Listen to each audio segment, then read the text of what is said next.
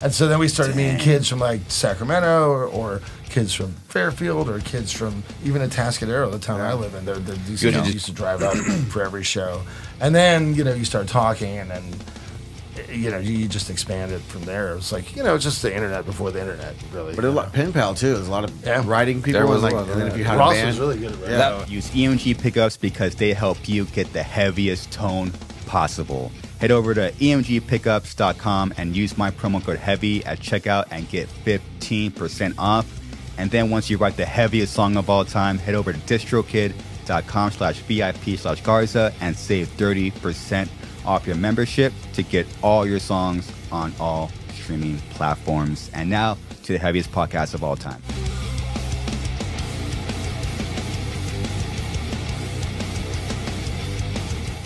I am honored to have the whole band Exhumed here. Thank you for being here. I know your schedule is pretty chaotic right now. You're out for 5 weeks. Yeah, we're wrapping up 5 weeks, but this actually worked out perfect, man. So this is actually kind of a nice way to chill for a little bit. Yeah, so thanks for having us here. Yeah, thank you for having us. Oh, It's good to be here. Thank you guys. I know like your tour is 5 weeks, and I know after like start losing my mind after 3.5 weeks. You know, you're like, mine was gone before I even left. Oh my goodness. Well, there's a fine line. Like the first week, you're super excited. Second week, you're getting in your flow. Third week, you're like, okay, starting to feel a little of the effects. Week 4, you're like, okay, I'm just tired. Week 4, you're yelling at each other, and there's lots of hugs. And that's the therapy week where you have the. It's good, and then you build stronger bonds for the future, so you can have more explosive arguments. I think the thing that was kind of smart about the way that the tour was routed is that the end is the warm part. Mm-hmm. So at the beginning, it was okay for the first few days, and it got super cold, and then everybody got sick.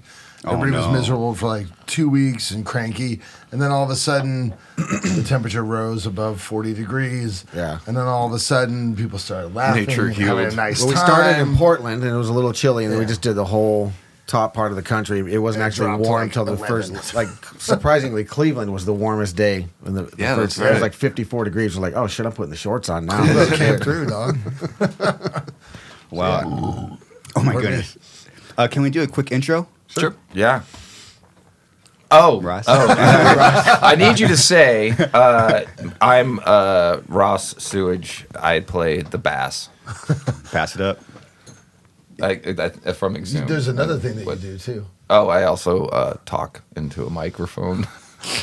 It usually sounds kind of gurgly, I guess. Yeah. That's how I describe it. That's how it's on the liner notes. Talking into a microphone, sometimes kind of gurgly. Toilet bowl voice. Yeah, it's just toilet sounds. I'm Matt. I do guitar and vocals in the band. Yeah. Hey, I'm Sebastian. I play guitar and sometimes reinforce the choruses. Vocally? Yeah, vocally. Yeah. Nice. And Mike Hamilton, drums. I'm just guy that sits in the back. I'm the lazy guy that sits on my ass and just does this. He gets to look at our butts every show. He's Where's the the luckiest guy in the world. Yeah, no, I just look at my drums. I don't think you could call a death metal drummer lazy. No, just kidding. Probably. I get to chill. Would that be the hardest job?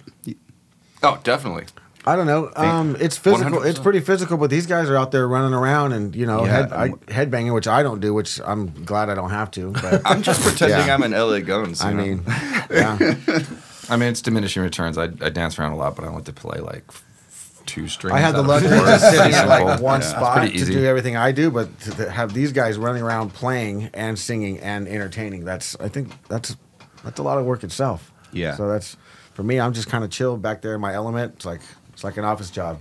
Sometimes Just typing. TBS reports, blast beats. It's almost the same. Totally. Pretty much Dr. the same. Filthy has the hardest Some job. eighths, some because 16ths, some quarter notes. Dr. Filthy has the hardest job. He has to see to our health care needs every day. Right. Yeah. He has to bring us drinks on stage. Body massages, foot rubs. He does do the worm every He does the worm every night. Does some breakdancing. Dr. Filthy, our mascot. mascot. Yeah. Yeah, he's our mascot. Sick. Well, I think we all have our body. We all have different damaged body parts, right? I guess that might make the most sense. Yeah, Right. definitely. For sure. What hurts most on this tour, Mike? My brain. You stole the words right out of my mouth. Dude, that's the hardest, man. Like trying to keep like mental clarity out there, trying to keep like yourself intact out there has been my shocking like thoughts. I'm like, I don't know a way to keep my thoughts and brain healthy out there yet. It's tough. It's hard. I just always try to remind myself that I wouldn't want to do anything else, and I'm happy to be here. Yeah. And I think that ultimately, it keeps me going personally. You know, there's nothing I'd rather do. So when I feel like, this shit sucks, like I don't want to be here right now, I just want to go home. Yeah. I'm like, dude, I get to do this. This is pretty fucking sick, you know? Yeah, we have a crazy life. Yeah, exactly. It's nuts. I like to make the band stop at toy stores so I can regress to a childlike state and buy G.I. Joes. Yeah. So that works for me. Yeah, I think everybody has to find like their own way. I mean, my thing is I just try to like let go of as much stuff as I possibly can. It's like that doesn't matter. That doesn't matter.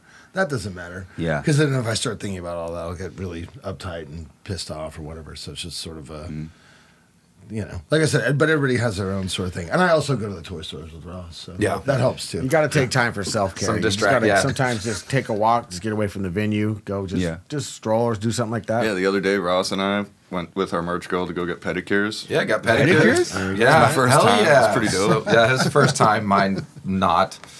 Yeah, you get a nice hot stone rub on your feet and get calluses ripped off, and it's just like, some self-care is very important. Absolutely. What's a stone rub? Oh, they get the hot stones out and they go against like your calf muscle and on the bottom of your feet. And it just feels absolutely wonderful because you're either sitting or you're jumping around on stage, and your feet can start, especially taking them on tour. Impact. Well, just being stupid musician types, you just get stupid calluses and you're disgusting and you don't shower enough, and then go baby yourself a little bit. It feels good. Yeah, it does. Gotta go hit a. You got in the spa this morning. Yeah, you get in the hot tub. Relax in the hot tub. Right. We finally found a working one in this entire country. Go find a massage parlor. Damn, living it up. I mean, $60 is $60. Got to take care of yourself, right? Yes. I'm in the wrong band. Well, you get older, you got to take care of those things and try to the aching back, it's going to hurt, but if you take care of, say, your feet, you have some good shoes on, and try to get all the relaxing times in that you can in a crazy hectic schedule. Yeah. So, well, as you know, the hardest part is getting decent, good sleep. And also eating healthy foods. That's I'm just God. You turn into a human garbage can. You just throw whatever's available at the moment just to eat it, and just all right. Just whatever roller shit is from the Loves. Yeah. The bean and cheese tacos. Yeah. Just the mysterious, rolling things on the hot fucking pens. You're like, I'll get 3 of those. It's a glamorous lifestyle. 4 food groups: meat, pizza, mac and cheese, and bean burritos. Beer. Yeah. And beer. That's and 5. Always beer. Yeah. That's at the top. We had to rework the pyramid. Actually, it's the bottom because you need the most beer. And then it goes up from there. That's where you get all your carbs from. Right? That's the foundation to a career. Absolutely. Career and longevity in metal. You got the pyramid, right? Absolutely. Okay, wow. So you put the mental health at the lowest, right? Right. Okay, and then sleep's right above that. It's sad but true. It is. It's fucking nuts, dude.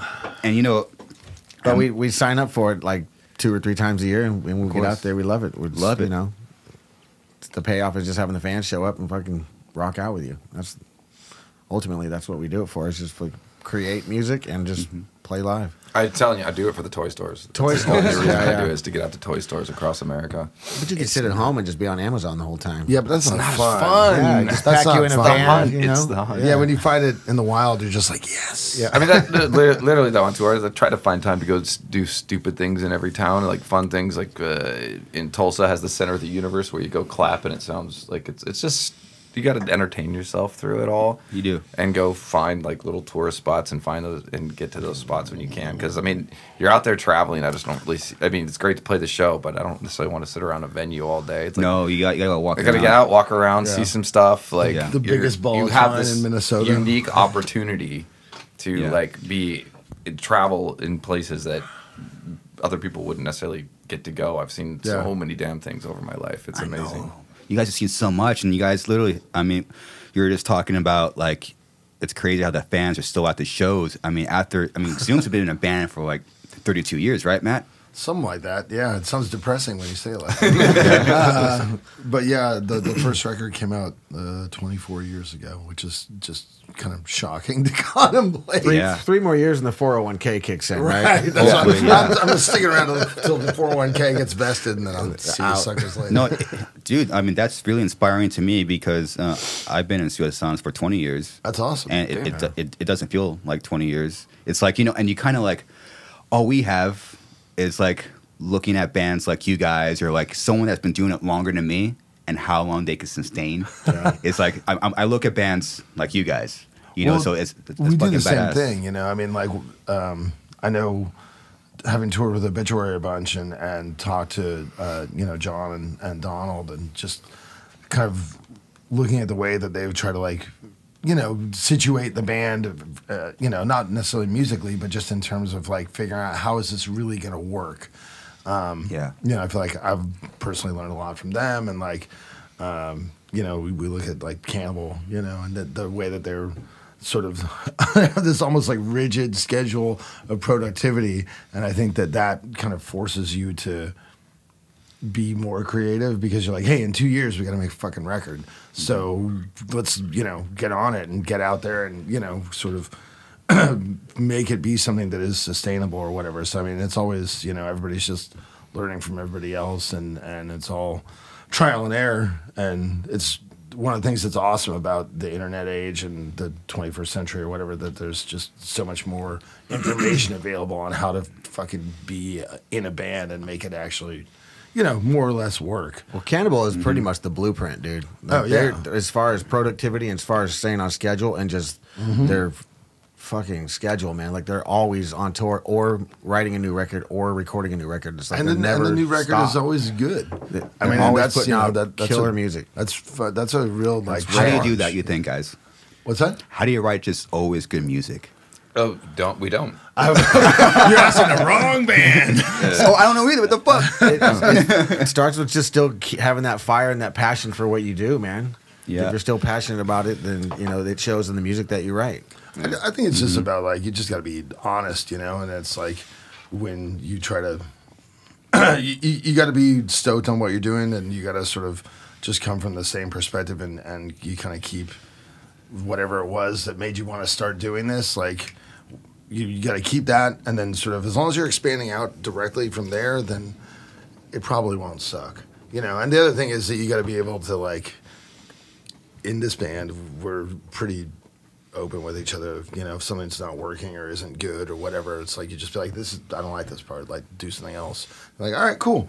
Instead of like, no, this is my spiritual essence and this one combination of notes, and you're destroying me. It's just like, oh shit, this riff sucks. All right, cool. Just throw it away. I think it also helps you just like being curious people, still listening to new music, wanting to have new experiences instead of getting into like a muddled way of thinking like, oh, everything was only good back then when I was in high school and everything sucks now. And it's like, I mean, we're still going to be doing the same thing, like the same thing, but it's not going to get us stale because we are trying to, it's always exhumed, but we still have a passion for making stuff and seeing other people make stuff. It's like staying true to yourself, keeping your formula the same, but trying new elements on every record just to kind of have a fresh kind of appeal. Even if you're staying kind of stagnant within your realm, at least you still have the creative fire to want to do that and to have fun and appreciate the things and just hang out with some people you actually like playing music with, which is always oh, you like playing music with us? Wow. Oh my goodness. A lot of love there, man. No, I mean that's why I just met Matt in high school and I didn't even play anything and I just wanted to hang out with my friends, so I was like, well, I guess I better learn how to play an instrument because they keep doing that all the time and I'm just sitting around. So yeah, I was still just playing with friends for over like 20 plus years, and that's I think that's a key element, is to keep that kind of friendship going. and talk things out when you get frustrated and have good times and laughs. And if you don't like the guys in the band that you're playing with, like, why are you in that band? It's like, I mean, unless your band makes like a shitload of money. well, then that's I mean, if I was making that's not us. Right. No, that's I'm not there us. yet. Yeah. If you made like Just like a $250,000 a year, like, okay, you can put up with some shit. No, that's like some of the dopest shit on tour. We could like rented out a house and hung out with another band on the tour and grilled and drank and played Trivial Pursuit and just bullshitted. So that was like a great night on tour. Yeah. Yeah, it's great. You guys are like, it seems you're friends first. I think so. For me, yeah, for sure. Yeah, I think that's how we always kind of looked at it when we were kids, which did not necessarily lead to the best like personnel decisions. Oh, really? We're like, there would be like a kid, this is back when I was like in high school, a kid that was like good at drums, but I was like, this kid's an idiot. Like, I couldn't fucking imagine hanging out with this guy. He's a fucking moron. Or, there's a guy that was like really good at guitar, but he was like, I don't know, man, Terrorizer, that's just a bunch of bullshit noise. It's like, I don't want to fucking jam with that guy. Them's fighting words. Oh, yeah. But in high school, it was it's a lot of lines drawn in the sand. It was really just about trying to find people that were like-minded and people that you'd want to spend time with because, if your project becomes successful, like you're going to be not like in the small, lowercase successful. You're spending time with these people forever. It's cool the way it worked out, like, me joining the band and shit, because we were friends. I'd done a tour with these guys before, but not playing with them. It's like with my other band. Noise them.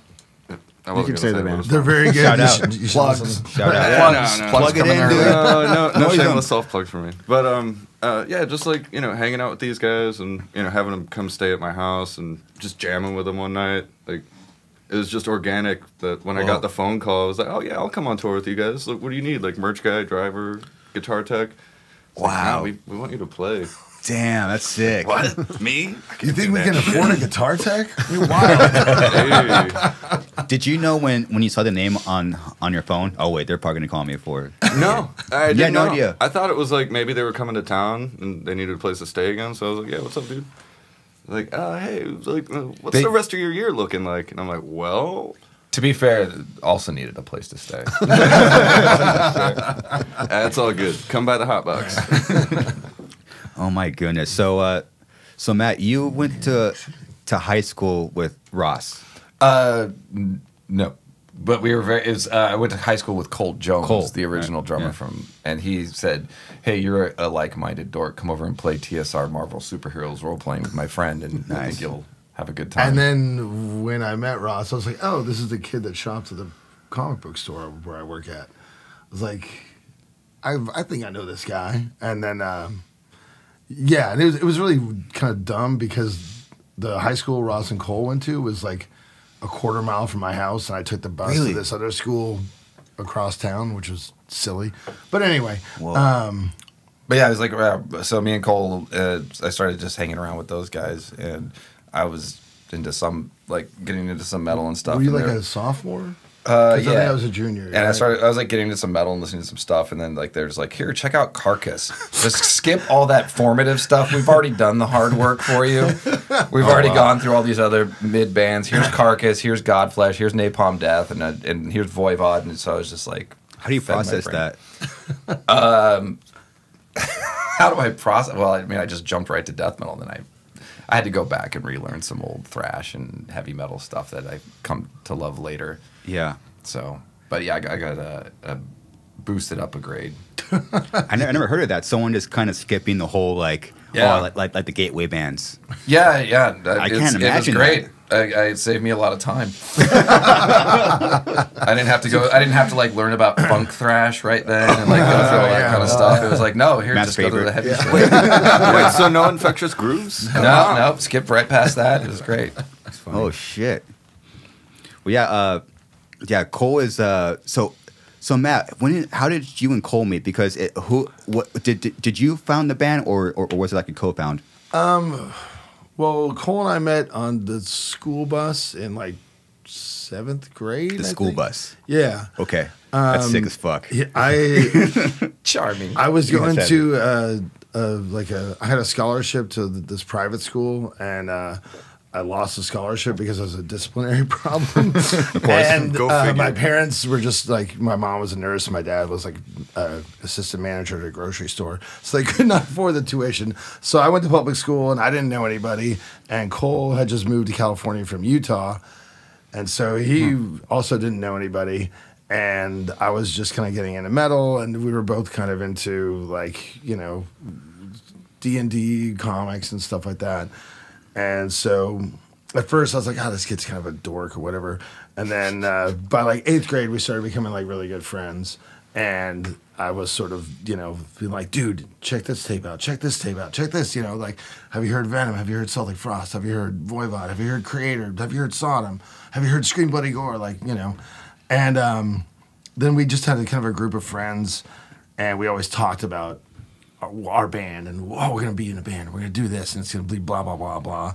And eventually people started, you know, picking up instruments or whatever, and Cole was like the only one that didn't have an instrument. And we're like, well, we have a friend that plays bass, I play guitar, we have another friend that plays guitar, we decided our other random friend is going to be the singer, so I guess you have to get a drum kit. And then he had a saxophone from like a school band or whatever, so he sold that and then bought a drum set. And yeah, this is all in like 90, 91 or whatever. We were like, you know, 14, 15 or whatever. And then we just started just making a bunch of noise in my dad's garage.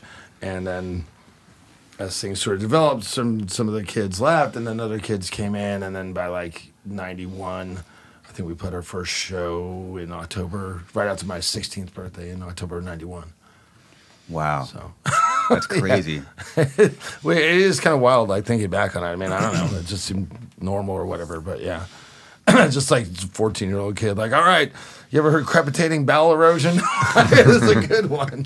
How did you find bands back then? For me, I was a little bit different than a lot of kids in that I didn't have like an older brother or a cousin or anything. Mm-hmm. But I came from like the comic book world. Like that was my shit before I got into metal. And there's a lot of sort of research involved in that. Like you'd be reading an issue and it would be like, who's this guy? And there'd be a note that'd be like, if you saw Invincible Iron Man number 231, you saw that he escaped from the ice he was frozen in or whatever. And then you'd get, like go back and get it. And so I would read all these magazines and I'd be like, what is this band that's getting like one sentence of mention, or what is this guy's T-shirt or whatever? Yeah, I remember that was a big one. Was like, oh, he's wearing that. What's that sick looking T-shirt that like, you know, so and so is wearing, and it's like I'm gonna go look up for that band somewhere at the record store. Or the mail order. A lot of it was mail order catalogs and just going through. Well, that name sounds cool. I'm gonna go ahead and buy that.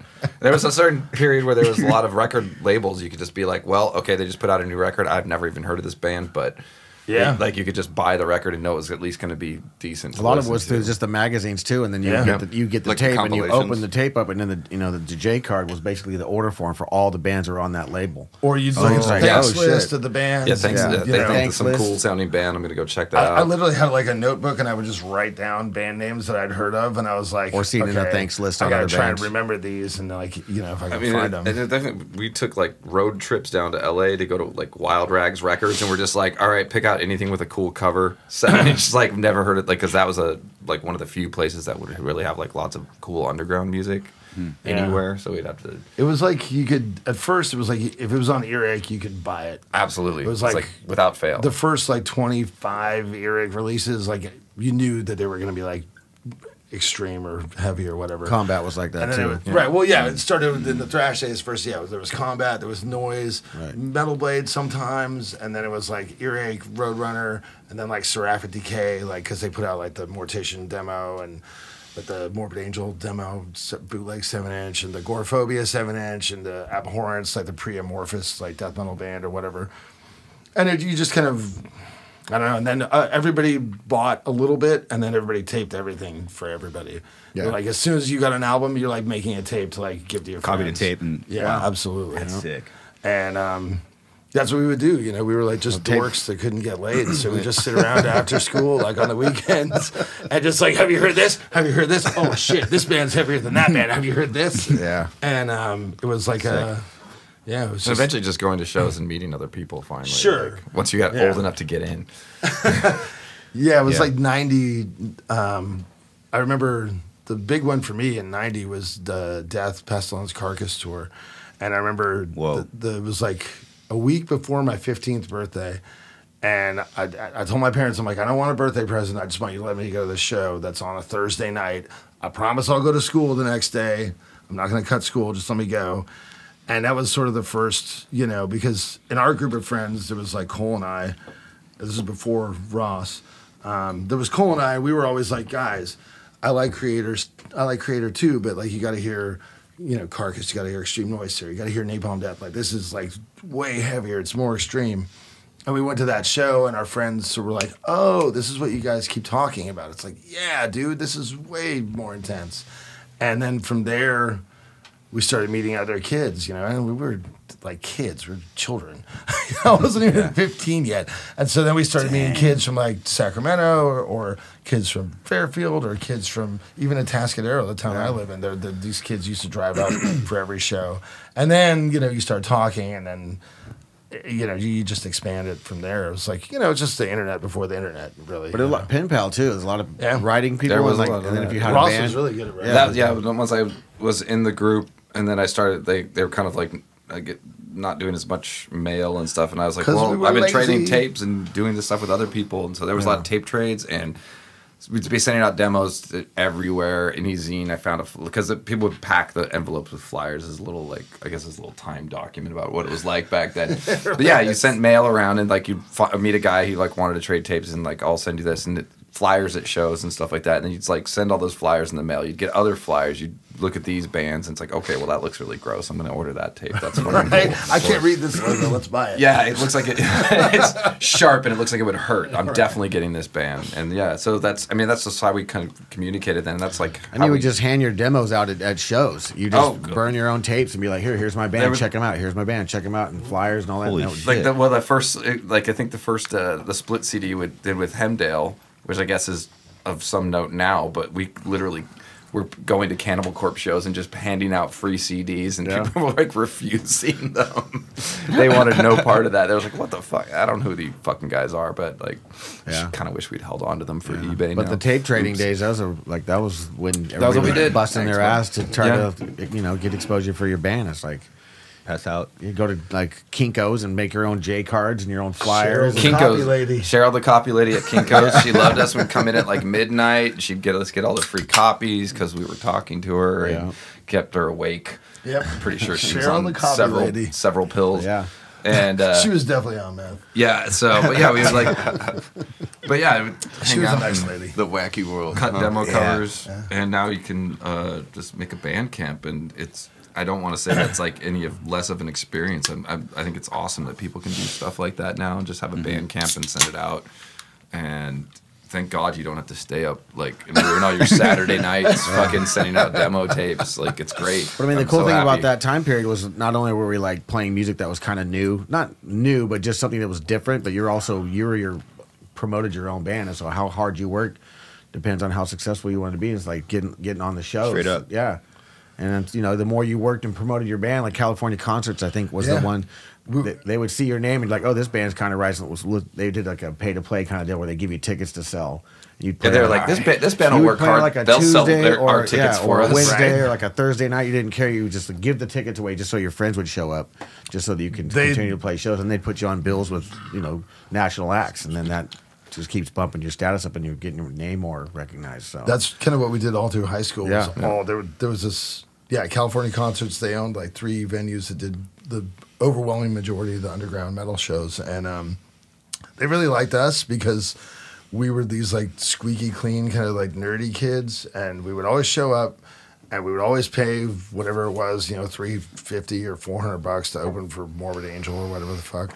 And we didn't cause trouble. We weren't like trying to be underage drinkers. We were just like, holy shit. I'm 16 and like my band is opening for Autopsy and I get to watch Autopsy soundcheck. Like, this is dream come true. And they're like, yeah, you can have all the Coca-Cola you want. And so it was that was me for many, many years on tour. Yeah. Yeah. So it was but it ended up, unfortunately, all those clubs closed at the same time because they were all owned by the same people, and we'd kind of been in this closed system. So it was like right after I graduated high school, they all closed, and it was like, how do we get a show? We've only been playing the same 3 clubs for like 2.5 years. You had to meet a bunch of other people.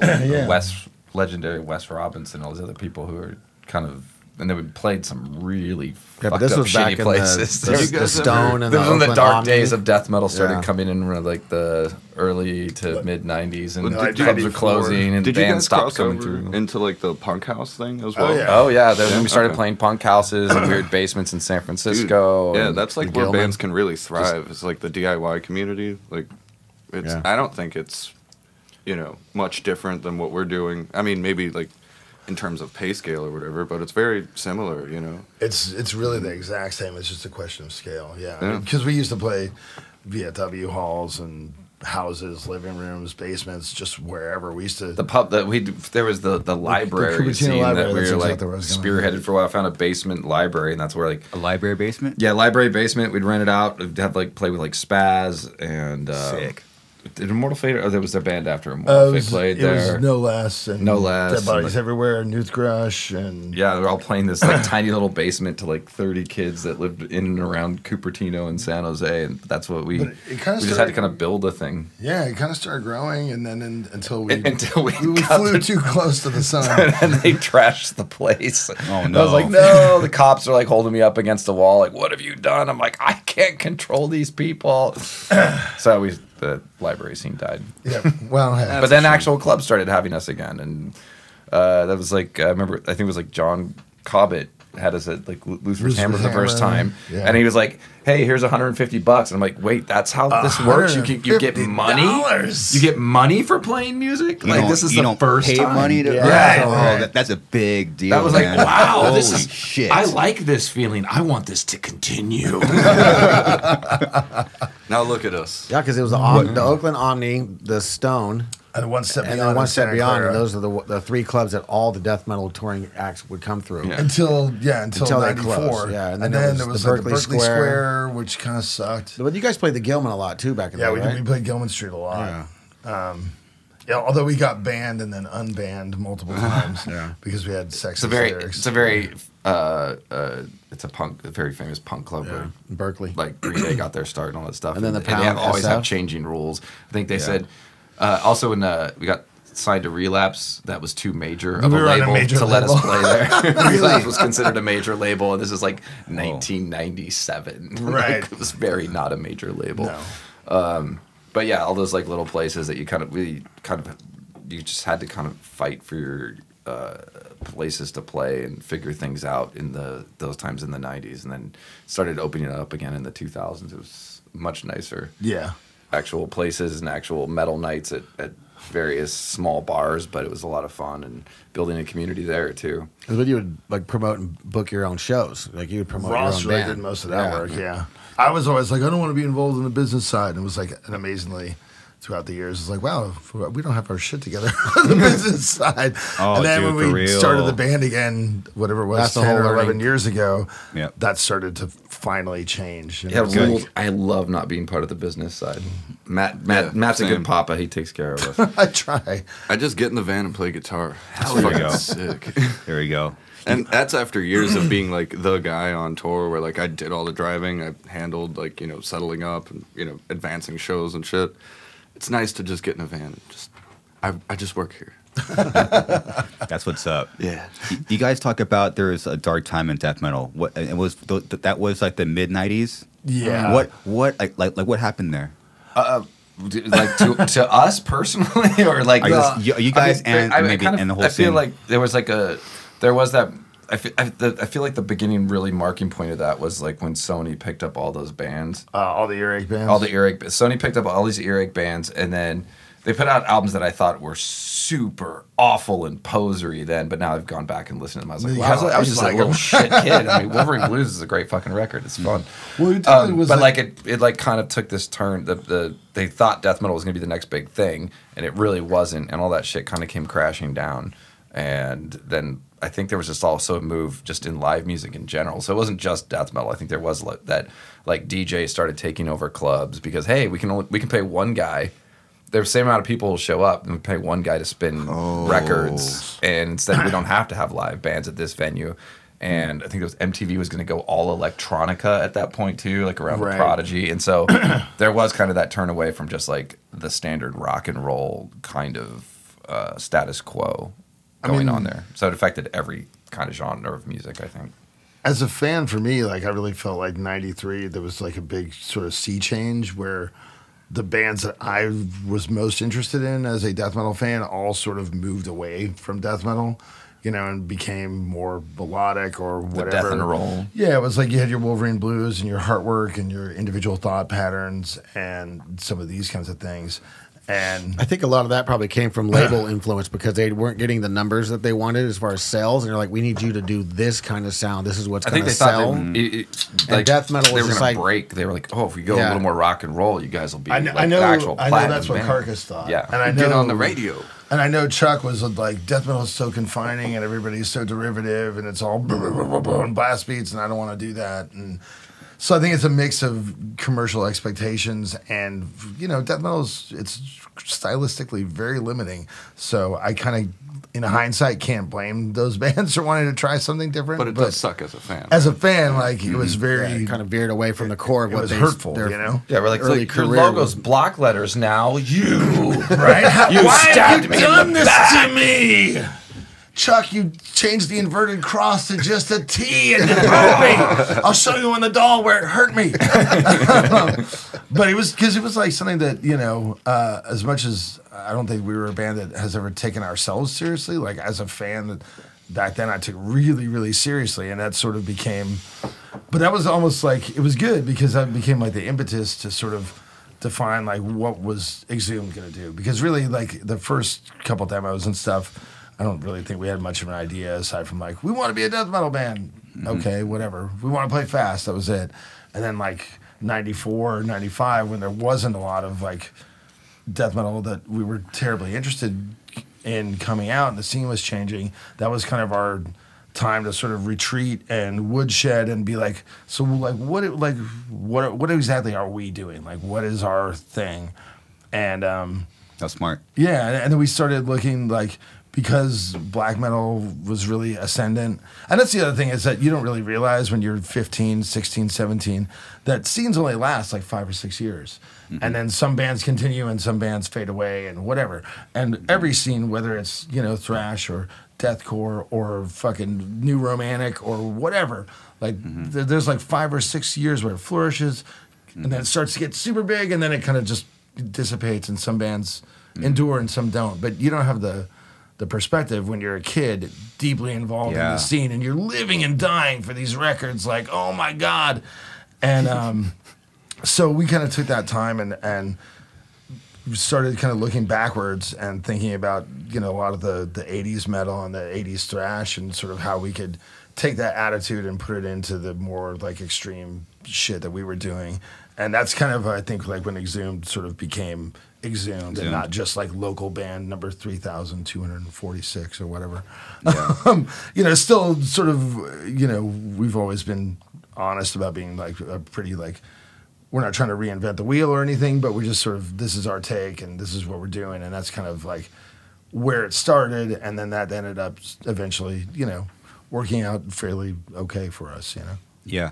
And you guys have your own sound. Obviously, you have your influences, but you've developed, you know, it's your sound, you know. And it sounds like during a dark time, it seems the key. You just endure, and then just think about who you are and where you want to go. And then, at what point did you guys start writing Gore Metal? At what point is that? Well, we did the split with Hemdale, and then we did like a string of 7 inches. And then I think we just kind of, I mean, it was just like, okay, we'll do the next thing. They finally got signed by Relapse. So then it was like, oh, wow, we're going to actually make a record. And we're going to fight over a lot about what's going to go on that record. Yeah, I mean, because we were... like a contentious, really angry or early 20s years old, of course. So, like, yeah, it was, but it's like, yeah, it was... I think, Cole and I were very adamant that we couldn't reuse any 7-inch Which songs. I thought was a terrible idea because I thought those were some of the better songs that we'd written. So we ended up using songs that were older and not as good. But I mean, really, like So it wasn't like a focused writing period. There was some stuff that was like already on the table as far as it, like I assumed at that point was just kind of writing all the time because it was like, okay, well there might be a 7-inch here, there might be a split CD here, because that was like the only kind of shit that we were getting until we got signed. The Gore Metal existed as a concept before we signed to Relapse because the label that did the Hemdale split, Visceral Productions. We were going to Craig had Craig, the drummer for Hemdale. He was really kind of becoming a force to be reckoned with in the underground, and he had this really big distro that was kind of taking a bite out of Relapse's direct mail order sales. I mean, it's this is all sounds very archaic now, but in the 90s, like a big thing, Relapse, their whole focus was direct mail order sales to customers, whereas Century Media's focus was wholesale to record stores. And so Relapse had this massive distro and catalog with every fucking obscure 7-inch in the world or whatever. And what Craig's business model was very similar to Relapse, and he had just signed Nile, and Incantation had just gone off of Relapse, and he signed Incantation and put out, I forget what the EP is, Forsaken Morning of Angelic Anguish or something. Anyway, and so his label was really growing, and he had, we did it was just a handshake deal for the split, and he was like, I want to do the full-length record. And we're like, cool, we're going to do a record. And as his business sort of continued to grow, and we didn't really have, he wasn't professional enough to be like, hey, guys, get in the studio at X time so we can make X release date. We weren't professional enough to know that was a thing you should do. Mm-hmm. We were just sort of writing songs and talking about this album, as a kind of just vague concept.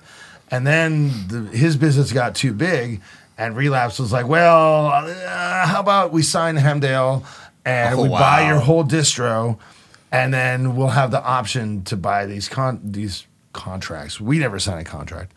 Anyway, so I felt really bad for John from Incantation because they'd worked really hard to get off Relapse. And then Relapse bought the company that they signed. Anyway, so he ended up back on Relapse. And they've since returned again, so I guess it wasn't that bad. And that's how Relapse got Nile, and that's how they got us as well. And they just had an option whether they wanted to sign us or not. Like Scattered Remnants was another band that was in there, and they had opted not to exercise the option on Scattered Remnants. They didn't have like an option for us. I think they approached us separately because our label had just disappeared. Well, I mean, but that was sort of how the approach worked. Right. And thankfully, Matt Jacobson, who owned Relapse, his roommate was a guy named Tom Haley that did a radio show called Chainsaw Rock in Raleigh, North Carolina, and he loved Exhumed. And he worked at Relapse. So it was like, cool, the owner of the label's roommate loves our band. And you just got the option to sign us from this other thing. And it was like, okay, cool. So we kind of snuck in that way. We were not courted with It definitely wasn't courted there. It was definitely didn't show up. Finally got a thing and said, we'll give you a contract, we guess, because what the hell else are you gonna do? You're all right. You'll probably sell a few records. Yes, please. Of course. They clearly did not really have a lot of faith in the marketability of the record because they gave us $1,800 to record the first album, which even in 1998 is jack shit. But I think we were wow, golly gee willikers. So you definitely went over budget. Crazy. No, we did not. Really? That's why we recorded 3 more songs for the record that were never mixed and were lost. And that's why it sounds how it sounds. And that's why it sounds how it sounds. We just literally ran out of time. It's like, well, this is it, guys. But what was the writing process like? Like I said, a lot of it was random because, we'd be like, our friend offered us a split 7-inch, so I guess we're using these 2 songs we were working on for this split 7-inch. And then we'd have another couple more. So it was never it was a concept that we were definitely going to have an album at some point, but it was never now this song's definitely for the record. It was more we're just making a bunch of we had 3 songs that never even made the record. Library. So it was never super focused. It was just okay, well these are the ones that we recorded, they sound decent enough, and that's the ones going to the record. We'll get these other ones later. It was also we really, at the time, for a lot of it, it was just Ross and Cole and myself. Leon with Del Muerte, who later went on to play in Impaled and Nails and a million other bands. He kind of left in 97, and then I think the 3 of us all had very different ideas about what the record was going to be. Ross was like, it's a CD. We can put 70 minutes of music on it. We should put as much as possible. And I was like, my thing was like we should be using the 8 to 10 best songs, and Cole's like, but we've already recorded those songs. We'll never use those again. And so it was a very contentious sort of process that was not. We were not on the same page at all. It was deeply unpleasant. Yeah, it really was. It was the worst recording experience I had in the entire time I've been recording records. But Mike came in later. Mike. We did a European tour with Hemdale. We'd never played outside of California, and so we figured we'll go to Europe for 10 days. Oh, perfect. And I think, by the way, with zero merch, I highly recommend. This is Mike against Beams on guitar, by the way, right? Yeah, Mike Beams. Yes, on not guitar. Mike Hamilton. Yeah. You came much later when we were not quite as dim-witted. No, we still are. Was there you talk about not a good experience and obviously like the production quality. Are you talking about creative tension, or is it like lots of tension. Hard time in the studio too. Like it was just some of the. It was an interesting working experience working with some of the people on that. Yeah. And we'll leave it there. I mean, the thing is that even though at that point we'd technically been a band for like 7 years, we were staunchly devoted to being unprofessional. Like, I mean, that was like our thing. We're like, I don't care about like metronomes or this or that. Yeah. Like, I don't even think that I owned a tuner when we recorded the first album. So that was sort of our whole thing. We're like, okay, there's all these other bands that are trying to be all pro, and it's like our thing was attitude. Yeah. Right. Mm-hmm. And so all of a sudden we're kind of thrust into the situation where it would have really helped to sort of have our shit together. Yeah. And we're like, but not having our shit together, that's our thing, man. It's about feeling. Right. And so we sort of discovered pretty quickly that that was not enough. Because we do these recording sessions, throughout the 90s. Some of them would go really well. And then the next time we'd go back and it would go terribly. It's like, well, because you're not preparing consistently and you're not... Like and like a lot of stuff on the. I mean, we'd end up at some guy's like weird studio that only ran from like midnight till 8 a.m. and just like, all right, well, let's go turn out a 7-inch today. Yeah, those are the after hours sessions. That you the after hours. Who knows what he was on either? But, they were cheaper. So that's how we went into Gore Metal. So yeah, it wasn't like this focused experience. It was just more like, okay, well, these are a group of songs. And we're going to record everything we can in this short amount of time on this tiny little budget. And then some stuff got lost, but we were like, all right, well, this is a record. These are songs that can kind of go together. And it was a bit messy. It was weird, too, because I don't think anybody in the band thought, well, Mike Beams, because he's relentlessly positive and upbeat, and he had just joined, and he's like, I'm in a band that's signed, and we made a record. But I think the three of us all thought the record stunk. Yeah. It was like, this shit stinks, man. I think we all thought it stunk for different reasons. Right, but we were all right. It's so bizarre, man. Because as like an outsider, like as just... That's how like it's. I always say like this the same where like I don't know what my band sounds like. Right. It's funny like so me like talking about Gore Metal and Exhumed. That record sounds exactly the way I wanted to sound as a fan, and the songs are great. And I'm pretty sure your experience is very different. To be honest, it probably does sound exactly what it sounds like. It's so good, man. It's so fucking a group sick. of jackasses just going for it, and we're there's a certain allure to that though. Exactly. Yeah. It is what it is. It is what it should be. It's like listening to like the early Sepultura shit where it's like, oh, you kids. Right? Yeah. But it's fucking killer. Like they're writing some shit that, forms what becomes, heavier thrash and death metal later even, I have a fondness for it. I think I hated it for a long time. And then I think once Ross and I sort of, because for many years we had a very acrimonious relationship, and now... Yeah, I mean, Ross left. Yeah. No. Well, Ross was asked to leave. Ross was told to leave. Yes, told to leave.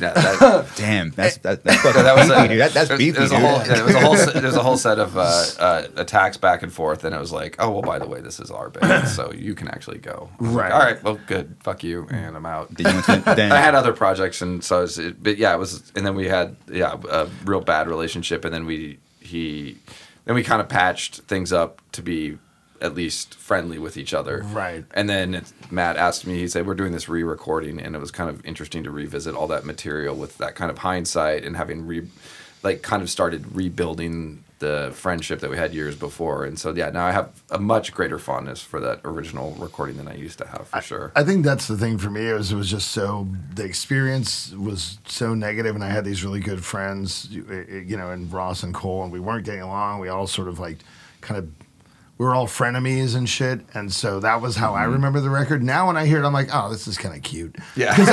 I love records that sound like shit. Like, I'm totally into, like, Welcome to Hell and Out In the Son of Evil and Reputrefaction and all these records that are technically quite bad. And so now I can hear the record and I'd be like, oh, this is pretty bad. Yeah. But this is the kind of bad that I could see myself liking if I wasn't in the band. And it's like, just like that cute. old school cult sound. It was just like, as a listener, you like really had to do your due diligence to like, what the hell are they actually playing? What the fuck is going on? I love that. Yeah. Because your imagination fills it in a way that's like really kind of special. Trying to figure out what they're actually playing.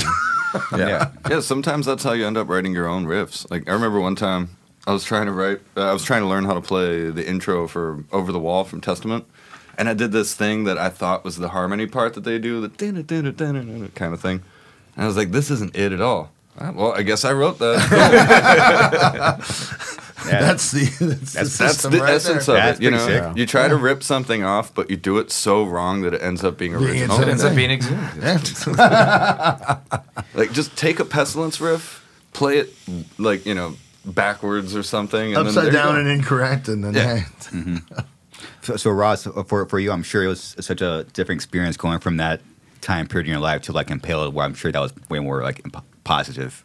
From that, and then actually, Impaled. It's, I mean, you know, we Matt and I've gone over this a million times with each other when we started talking about playing together again. But like that, I mean, it was a good learning experience to get like kicked out of a band, get in this other one, and I was friends with people in that band, but not quite as tight as I'd been with Cole and Matt, and so making those kinds of forging new friendships and learning how to interact with other people, and just the working. I mean, that band was also a sloppy mess when it started out too, but it got better. But it was a pretty positive experience. And then of course there's all that, we kicked Leon out at one point, but now Leon's back and Impaled. I mean, it's like kind of like this weird. Leon's been fired and rehired from me and Ross's bands like so many times. I've been playing, you know, like I wasn't super tight with Sean from Impaled when Leon asked me to join Impaled, but like we've now been playing music together for like 25 years nonstop in a couple projects together, Impaled and some other stuff. And so it was a really positive experience, and it helped me grow as a person going through that and then forging new bonds. And then it was finally was able to let go of a lot of shit. And when Matt came back to me and was like, do you want to do this? I understand if you'd say no. I was like, no, you know, I always said as a shit kid that I would never go back, but I was like, yeah, let's go do that re-recording. Hey, do you want to fill in for these shows? And I was like, well, yeah, I want to play with Napalm Death and Voivod. That rules. Just wooing him back. Yeah. What else is really cool is, like, as a fan before joining the band and shit, you know, like, there's two. Like, it was, you know, Ross was in Exhumed first, and then he splits off and does the Impaled thing. There were two bands to love that were very similar. And so, like, there's just more for me to listen to. In like a very selfish kind of manner, but like, you know, it sucks that it was as tumultuous as a gore-filled bounty for all. Right? Yeah, exactly. Everyone wins. And look at us. Here we are. Who'd have thunk it? Not me. Together again for the first time. And so then you put out Slaughter Cult, and then your third record, and then it seems like you kind of had like a burnout, and then basically had like a 5 years to kind of reap. Did you step away from like the death metal scene and as like a whole, or what? I was playing in Repulsion at that time, which is like my favorite death metal and or grindcore band, where whatever you want to put them. It's like Metallica and Repulsion no big deal. are like Just my favorite bands. So I was kind of scratching the itch that way, you know. And it was very cool playing in Repulsion because I sort of got to experience being in a band as just the guitar player. And I was like, this is really fucking fun, you know? And I was just playing songs I loved, and we got a lot of great gigs because it's Repulsion. It's like, hey, you guys want to do like a week doing direct support for At the Gates? Like, sure, why not? Just play the same 18 songs you got. And it was also really cool because, you know, Matt and Scott are, I don't know, like 7 or 8 years older than me. And as someone like that's intensely interested in the sort of early, you know, mid '80s kind of formative era of death metal. Just sort of listening to them and talking to them and picking their brains about the genre and their experiences. It was really beneficial. And I always, I played in a couple thrash bands and stuff. And it just really, the band kind of dissolved because Cole, the original drummer, he graduated from college and he's like, I want to pursue a career. Mm-hmm. And I was like, okay, well, I was kind of anticipating that, but we really couldn't find a suitable drummer, like it just wasn't. We played with like John from Origin, who was like, it was Didn't like, feel right. It was just kind of like using, you need like a 22 and you got like a AR-15. It's like, this is a bit much.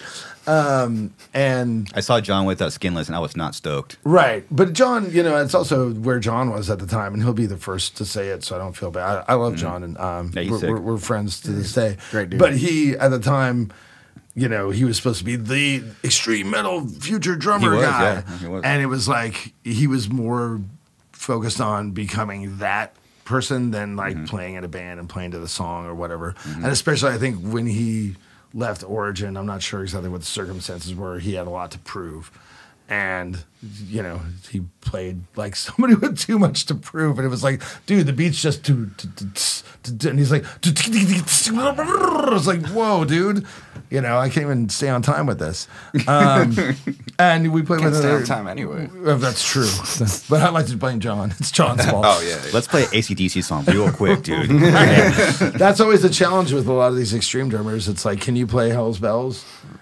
And a lot of them are just like, oh, yeah, it's easy. And they like get 12 like the most measures in and stiff, they just stank-ass can't do beat. it. And so we just didn't really find a lineup that stuck. And when Cole left, then Bud, our old bass player, later guitar player, he was like, oh, this is a good time for me to leave. And I was like, shit. So then it was me and Mike Beams. And, we were trying to support the third record. And we did all these shows. We did all these tours. And we got back and started working on this like covers thing because we're trying to break in this new drummer. And halfway through that, then Beams is like, yeah, I'm burnt out. Like, I want to stop. And I was like, damn. I already took the fucking advance. Like, I'm trying to make this record. Like, why? You should have said that right when we got home, and then the band would have just split up, and it would have been clean. And I was kind of stuck, and we finished it, and I was like, well, we'll do a tour. We'll see how it goes. And it was like, nah, the chemistry is just not there. Damn. And I was like, it was time to take a step back. Before you split, who replaced Mike on guitar? Wes, who played on August and Oh, no shit. Okay. Never Yeah, played a show with you on that lineup on that tour. It wasn't, the chemistry was not there. No, it was no, it was not not. good. Yeah. Gotta have chemistry. This is Anatomy is Destiny. Anatomy. This yeah, is post the the covers record. Oh, the Garbage Days. Where you revisited. Yeah. Where Wes and I had a good like guitar relationship, but the rest of the band just wasn't really there. And I was like, all right. So yeah, we took a break for like 5.5 years. And then you went surfing. Yeah. You learned to surf, kind of. A little bit. I was more into like scuba diving and snorkeling. But hey. Sick. Because, you moved to Hawaii for a while. Yeah, I lived in Hawaii for like a year and a half. And it was one of those stupid moves that you're like with this chick. And you're like, oh, this is going to save our relationship. Oh, of course. But then I was like, she left and I was like, Gotta Hawaii's learn. pretty sick. So I'm just going to hang out for like another 6 months. Yeah. And brutal. And then, then the band sort of came back together and, 10, 11 years later, here we are. Yeah, and Mike, you've been playing for Deeds of Flesh since '99. Yeah, 99. How did you get hooked up with Exhumed? Well, in the Bay Area, back, say, like 94, 95, I was in the band Vile. And so we played shows together. That's how we knew each other. Yeah, We're all Bay Area Summit kids, Live. and so we all would see each other at the same shows at like the Omni and the Stone and all that. And then, One Step Beyond and all the different shows that happened in the Bay Area. And we started playing shows together with Vile and Exhumed. We played like a couple festivals and then Paradise Lounge. So we knew each other from just playing a few shows. And then Vile and Deeds did a tour. And then Deeds was having issues with their drummer. And they asked me to join the band just to do a tour. So I started going down to San Luis Obispo and learning the material. And I was like, this is actually really interesting and very like pushing my boundaries as far as, a drummer. So I was like more interested in that than Vile. And Vile was kind of dissolving at that time because most of the guys, Juan, the vocalist, just wanted to just do studio. The other guitar player was married and moved up to Reno, so he was we didn't have a bass player, so it just kind of started dissolving from there. So moved down there and played with Deeds for 20 years, and then in 2011, I think Matt has a brother that works in the local bar, the Irish bar. Yeah, and I would kind of keep tabs on Matt, like, hey, what's Matt up to? What's he doing? Sick. And he's like, yeah, he's going to actually move to the Central Coast. And I'm like, oh, sick. So I'm thinking in my mind, this is a cool opportunity just to jam with somebody that I know and just, you know, and never thought about joining Exhumed, but then Deeds was inactive, you know, for like 5 years. And Eric was very focused on the label, and he didn't really want to tour. So it's just kind of like, here's my opportunity to just jam with somebody that knows how to play death metal that's on the Central Coast, which not a lot of musicians on the Central Coast. it's a very small it's town. It's a little island, you know? Town, yeah, so then he moved, and we started hanging out and jamming, and then we just playing covers, and then from there, he's like, well, I just put a new record out, but I have no drummer to support on tour. Because why don't you just learn the songs and just go on tour? And I was like, all right. So it kind of just fell in my lap, really. It's kind of... Well, when we did the comeback record, we kind of... It was sort of like a we'll see what happens sort of thing. Like we put like Maryland and a couple other things, and you know we knew that the lineup was temporary, the recording lineup, and it was going to be myself and Wes, the guitar player, that were more permanent. But we just didn't know. It was like we'll see we'll do a couple shows, and then if there's interest or whatever, then we'll maybe look at doing it further. And then we just kept getting good offers. So you want to go out and do you played Maryland Death Cannibal? Fest. Of course, that was great. You did Maryland Death Fest with the recording lineup, and then after that, Danny was busy with Intronauts. So and he was never going to be like a full-time you're guy like, anyway, we'll just learn the songs and let's just do it. So I was like, all right, this is killer because my roots are in thrash basically, and then technical death metal after that, obviously. So for me, it was just kind of like it's fun to play, and it's also like right where I started, like playing like thrash, which is thrash and grind. So, but it's fun and interesting. That's the thing, So it was a different, kind of a totally different vibe. But I was after jamming with him for a little bit, I was like, all right, this is killer. It's like it feels like where I should be. Great. Yeah. It sounds like a hard transition because the style, like the style is so different. Totally. Yeah. I mean, it's Mike is he's a bit of a wonderkind. He's one of those technical drummers who can do all that stuff, but then also can rock. Just play rock. Oh, great. And I think it's really, and it's part of it is musical, but most of it I think is just attitude. It's like it is. Being in a band, it becomes about playing for the song. And, if you're there, like, I got to showcase all these cool techniques that I can do. If the song's not built for that, then it's going to be overkill. And, like, we're very fortunate that Mike is just like, yeah, this is what the song demands. Well, that was very important to me because I know, you mentioned, like, Longstreth playing with Skinless, and I saw one of those shows. I was just like, I never understood why a drummer would just come in and completely try to change the formula of what that band is by trying to showcase what they can do. John, if you listen, we love you, buddy. No, it's not about John. It's just about, like, to me, it was important to play what the material was recorded, or as close to as I can, but also having my style. And I was like, I was good friends with Cole, and he was like, friends with Matt. And I was like, I wanted to keep it true to what I don't want to come in and just change the sound of the band by throwing a bunch of extra, shit in it. Why put the extra work into it? I mean, it's just like it was easy thrash. It was actually really funny though, because when I first started jamming with Mike, he's like, well, is this Phil like the one that the one that's on the record? I was like, I don't fucking know, man. It goes at the end of measure 4 into the next riff. It just whatever. It's some fucking drum roll. Yeah. And he's like, well, people are gonna care. I was like, no. You're not in Deeds anymore. No one's gonna care. It's the exact same. That drum roll may have never been played the same time by the other drummer. Like. Probably just made it. I mean, coming from a musician point of view, like going to shows, and I've seen, you've seen all these touring bands that we've watched growing up, and they introduce a new player and they do something different. You're like, because I'm a purist, like, motherfucker, that's not on the album. What are you doing? That's not how the song is played. So it was important to me to play the material that was the way it was recorded. Just for the respect of the band and the fan listening. You know what I mean? So they're like, okay, this guy's coming in. He's not changing. He's just playing what's on the record. So that was important to me to keep it true to that. That's great. Yeah, it's hard to have you want to play the record, but also put your own flavor. Yeah, like that. Like your bones, your soul into it. Yeah. Mike's flavor is he plays the songs well. That's the flavor he's brought. Yeah, if you play the song. Exactly. I kind of felt like I was like, wow, he's giving this band maybe like more respect than we deserve. I'm not used to this. This is nice. Dude, when you get a sick drummer, it changes the game. I know. I get to tell really people I play in a band with a guy from Deeds of Flesh. Wow. That's so fucking cool.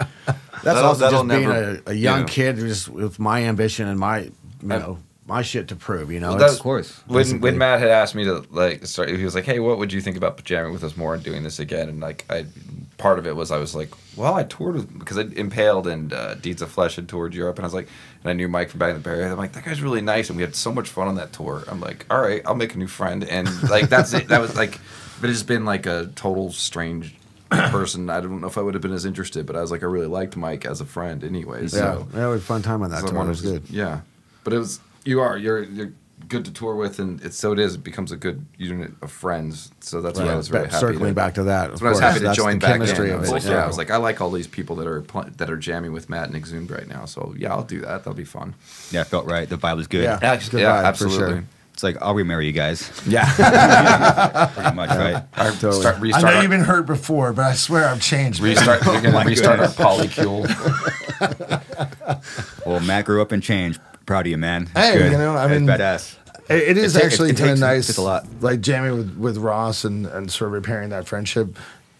For me, that's like it's a little bit of reassurance. Like, okay, you did grow as a person. Like I'm still basically the same guy, but I'm just not a dick.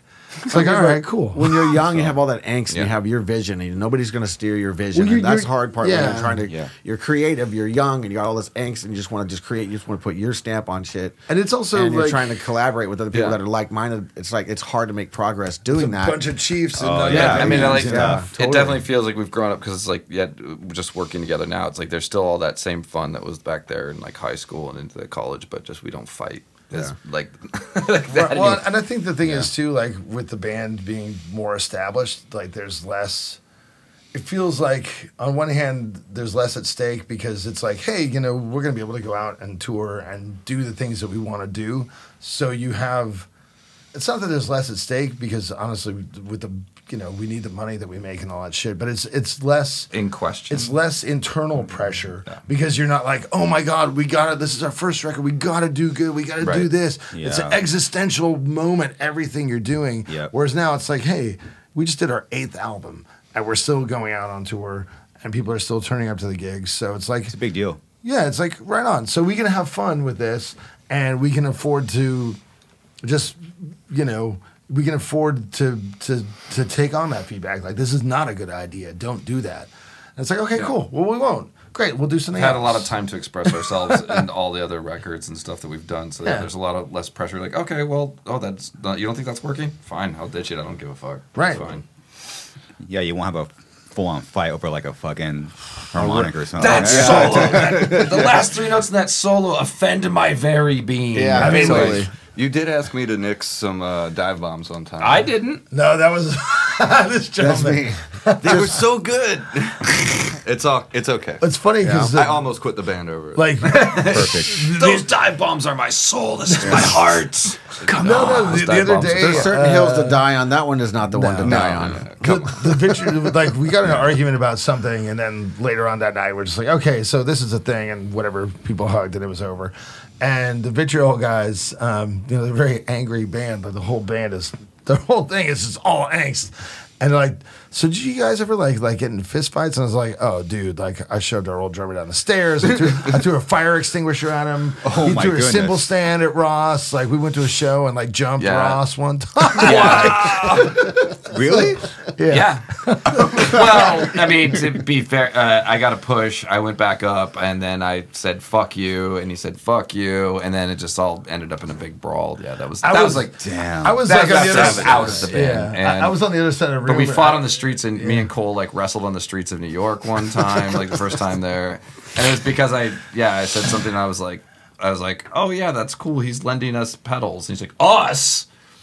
And that was it. That was enough to start a fight because I said us instead of like you. It was so yeah. I don't miss that at all. But our friends, I'm in friends You like sure that you guy. don't want to spice it up? That guy was. We're doing too pretty spicy. good with the adulting now. We talk about our feelings and we just get it all out there. And I say, okay, this is what I meant to say. This is what I meant by This is saying where I this. fucked This is what we should. This is what I should have not There said. you go. Sorry, brother. It's let's hard just to move learn on. that. It's beautiful. It's beautiful. That's how you have to do it because we can't have that tension on the road, and that affects your live show. And Yeah. You know, you can tell the energy of a band if they're friends or not by just how they interact on stage. 100%. And you can tell like this band does not like each other, or this band, these guys are fucking having fun and they like each other. It's obvious. Musicians have an arrested development, anyways. I think, and then you know, there's you know, society's like, you're supposed to bury your feelings or whatever because you're a big old tough dude and whatever.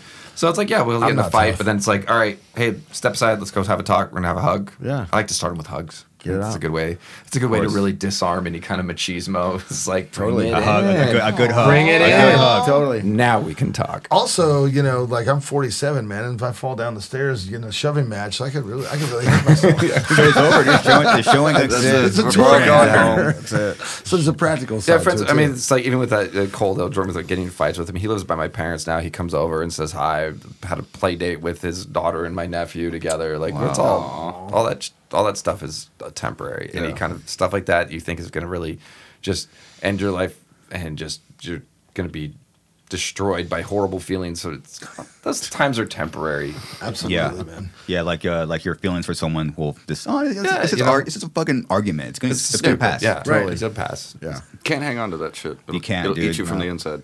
Totally. I learned a lot from about just letting things go and just forgiving. Yeah. And like, wow, it feels like a weight lifted. It really it's, does. It's crazy. Man. Yeah. It's like, oh damn, I feel like a new person. Yeah. It's just important also to voice that, to just talk about it, because if you just hold it, it's like that's how It's there. It's just there.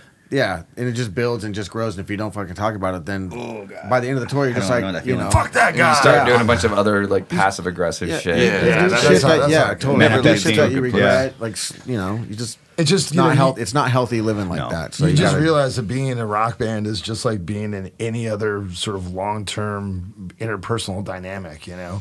And maybe that's not like cool or glamorous to say. It's not just about like fucking blowing lines and like picking up chicks or whatever. which is a myth, by the way. Hey, I still do coke. Fuck you, man. Oh my goodness. But the thing is, I do lines of chicks. I'm not quitting. no, I'm married. I ain't no quitter. My mom didn't raise no quitters, but you realize that, like, in the long term, like, most of your time is not that. Right. And, like, most of your time is just existing with other people. Totally. And you got to fucking find a way to do that, or you won't get to play music. And that was the whole thing. That's why you started doing this shit. It's because you wanted to fucking get out and play rock music in front of people. And, you know, be heard, like, have your shit out there. And if you can't do that, if you're sitting around making everybody's life difficult or letting everybody else make your life difficult, you got to find a way to just, you know, be fucking humans, man. So, Yeah. deep thought of the day. So, anyways, our new record's about a bunch of gory shit and people dying and Fucking corpses talk about and some eating positive- dead bodies, some positive and, feelings. you know, Smoking the wrong shit. smoking human remains and melting your brain and all that good stuff. Dude, and people are jamming that record. I go on Spotify and boom, there it is. Yeah. Awesome. No, it's That's cool. good to hear. It's a good response for sure. It was a fun one to make. There you go. It sounds awesome, and yeah, people are stoked, and it has a more it's a combination of you guys, but still like a modern sound, which is hard to do. Yeah. It's great. It's badass. It's I mean, I think the challenge really, like, the way that I look at it is like, that was our 8th album. That's a lot, man. Because when I think about my favorite bands, I'm like, well, I love the first 4, and then like the others are okay or so, and this and that. And you're just trying to create something that needs to be there. Like, you know what I mean? After all this time, after doing this, and really, you know, not changing our style too much, it's like, how do you find, you got to create something that needs to be there, or else you're just sort of like treading water. And that's, I don't know if we succeed, but that's the goal every time. So, you know, we're lucky enough to keep, you know, Well, the back story and getting behind another this crack record at it. was it was supposed to be an anniversary record. Is that correct? I mean, that was part of it, yeah. Yeah.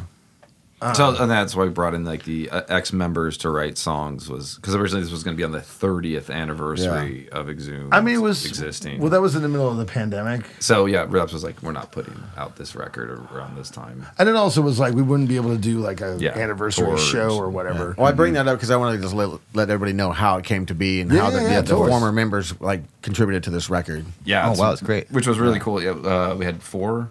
Yeah, Mike Mike Bud. Beams, Matt Widener, Bud Burke, and I think you Leon were Del you're Monte. like, is this like, I'm gonna throw an idea at you. I don't think you're gonna like it. And I was like, I fucking love that idea. I think that's so cool. And like, I really like all the material that they brought to the record, and it was like really fun to people. I'm having jammed with them a long time ago, and then getting to play their material again, like but new, and it was fun for them, I think, to like kind of. I remember Leon saying something about like, well, he's like, now I've got to mode in for like what I would write for Exhumed as opposed to what I'd be writing for another project, and like revisiting that's like kind of fun, and some nostalgia for different times that people had spent together in the band, and it was really cool to jam all that stuff. I think it also kind of plays into the whole like. Also, we're out of ideas. So. I've been out of ideas for decades, but no, I think it plays into what we're talking about like. So much of being in a band is about those relationships. And like we kind of look at it as like the overwhelming majority of people that have played with the band are still like good friends of ours, and it's like an extended family kind of vibe, and there's no problem like bringing those people back in. And it's also about getting over that ego and just be like, hey, let's see what this guy can bring to the table. Like, cool, man. I'm like, you've been hearing millions of my riffs for fucking years. Let's try somebody else's. Like, fuck it. And so I think it's just it's a very celebratory record. I don't know. Baz wrote a song too. Like, Baz wrote a song. Sebastian wrote a song. So it's like a past and present extended family like team. It's a cheers. That's great. It's a big cheers to the dead. That's something to celebrate. Still up putting out your 8th record. People are jamming it even more than ever, and then people are still coming out to the shows, being still able to do this. After like the years of doing it, the grind, like, going through the dark years of a genre. It's very. Impressed. I know you guys got to take off at 2. It is 2 o'clock right now, but I just want to close off real quick. I've been a fan of Exhumed since I was a kid. Oh, so I remember it was a previous bass player puked on me. That's a real. If you've been puked on, you're a real fan. That's sick. I was like, why is everyone not going to the front of the stage? So this is that Showcase Theater. That's my home venue. Oh yeah. I live 2 miles away from there. Okay, yeah. And I was like, I'm gonna see Exhumed. Cool. I'm like, everyone was like backing out. I'm like, what's the problem? And then sure enough, badass. And then Exhumed has inspired Suicide Silence. Deeds of Flesh has inspired Suicide Silence. Impaled was a big band. I remember playing Showcase, our first few shows, wearing the Impaled shirt. To mad respect. We awesome. Like the deathcore scene wouldn't exist without you guys at all.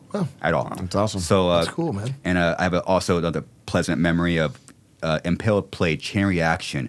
And did you breathe fire that fucking show? Yeah. Okay, again, why is everyone not going in front of the stage? Literally over my fucking head. I'm like, oh shit.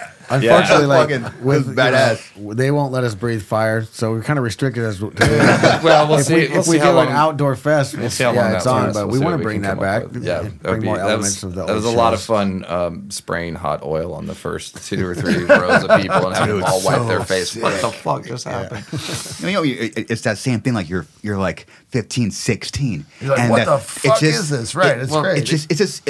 I'm 37 now, and it's just ingrained in your brain forever. And having a lasting memory is a very rare thing that any artist or band can do. Yeah. So the fact that you guys have done that's pretty fucking special. We were kids, we were like, it would be so cool if people did this all the time. We're gonna do this dipshit stuff. But yeah, no, it's fun. It's always nice to hear that people have like memories like that from some show. Pleasant and memories. To like hit someone personally in a way where it's we're playing for a crowd, but then I hear from someone years later about like, oh, this one time this thing happened. I'm like, oh fuck, you're like, I gotta remember that. That was so apparently weird. Like at least somebody got it, so it was great. Yeah, exactly. That's nice to hear. Thank you. And I think the way I look at it too is like I think back when I was a kid and getting into this music and sort of how much that meant to me and sort of how impactful that was, and when people talk to me about anything that I've done sort of being part of that same story, that's like, it's pretty fucking neat. It's like, wow, okay, cool, man.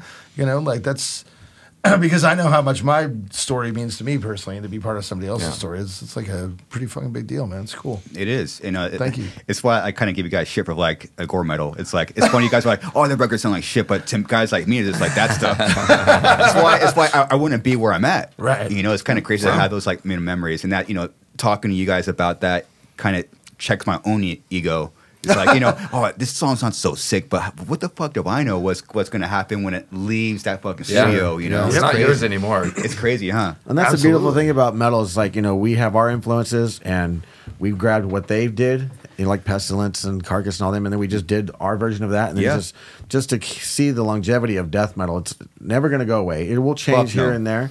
But, you know, it's nice to know that we have our spot in history, and you guys will have your spot in history, and then the bands that look up to you, to Suicide Sons, well, they'll take what they learned from you and all the bands before that and just continue this. Just continue. Yeah. You don't think that you're paying it forward. You're just like, I just want to play my dumbass riffs. But and it's like, oh, shit. There's like a thing to it, right? Yeah. So we're all paying it forward, and that's what makes the genre 2150, so awesome. all the AI robots will be riding They the most will. killer fucking on the wasteland while they crush the humans underneath their feet. Exactly. It's going to be beautiful. It's like Terminator beautiful 2 through line. It's going to be gorgeous. And they're going to burn all the books with our names in it. So we won't even exist in that realm. Robot dicks. Yeah. Well, where can to close it out? Where can people find you guys? Do you have that link tree? What is that thing? I mean, we're in all the usual places. You know, Facebook, Instagram, Spotify, Exhumed official Bandcamp. Exhumed, whatever. Yeah, we Twitter. decide, whatever we can get on the handle. We're very findable, and we've been on the same label, Relapse Records, for 24 years now. So if you can't find us, you can find them, and that will, you know, lead you forward. We also have the Darker Corners where we have we have our own web store that we run and print our own shirts and all that shit. Give a name. What's it on? It's like I think it's like Darker Corners on myshopify.com. Okay, yeah. Got Shop it. my Oh no, actually you can just go to darkercorners.com, which is the blog, which will lead you to the store, and then you can buy all the things. Like if that's your deal. Get the brutal stuffs. Yeah, I mean, you know, hopefully people can find us by, you know, us rolling up to a town relatively near them and just going to a show, you know? Yeah. Yeah. So That's where we want to see you the most. Right, At our absolutely. shows. Come out, experience the show with us. So. yeah. Fuck yeah. Honor to hang out with you guys. All right, everyone. That's so it. much. Later. All right. Thank you. Cheers. Thanks for having us.